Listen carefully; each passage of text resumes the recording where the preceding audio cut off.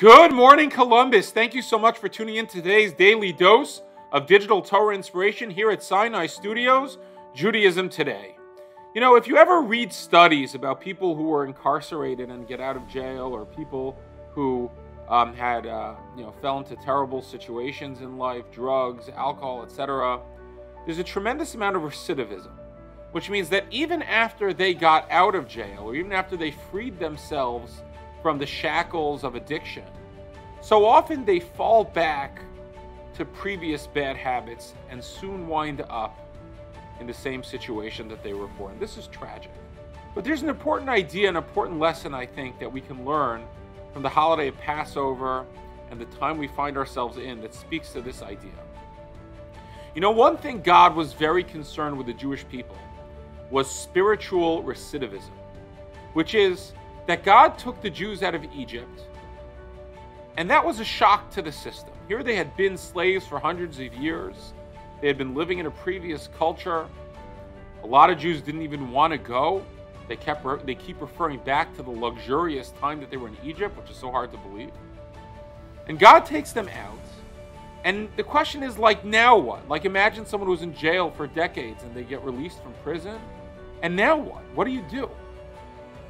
And so it's a very critical idea, a very important concept, is that there's a difference between freedom from and freedom to. In other words, the Jews not only needed to be free from Egypt, but they had to have a purpose to their freedom. Their freedom had to have a mission, an overarching goal towards what they were marching, towards what they were achieving. And God actually provides that for them. You see, the trick to preventing recidivism is being consumed with a mission forward. When you're let out of prison, if you have nowhere to go, that's a problem. But if you could throw yourself into something new, if you could throw yourself into a mission, into a charge, then you have purpose. And what God does for the Jews, he says, it's not good enough to be free from Egypt.